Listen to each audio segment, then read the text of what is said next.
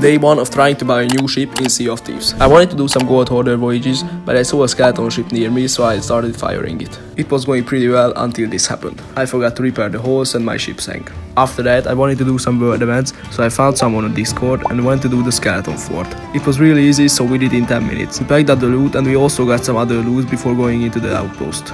We sold everything and the final profit was a total of 40,638 gold. Follow for day 2.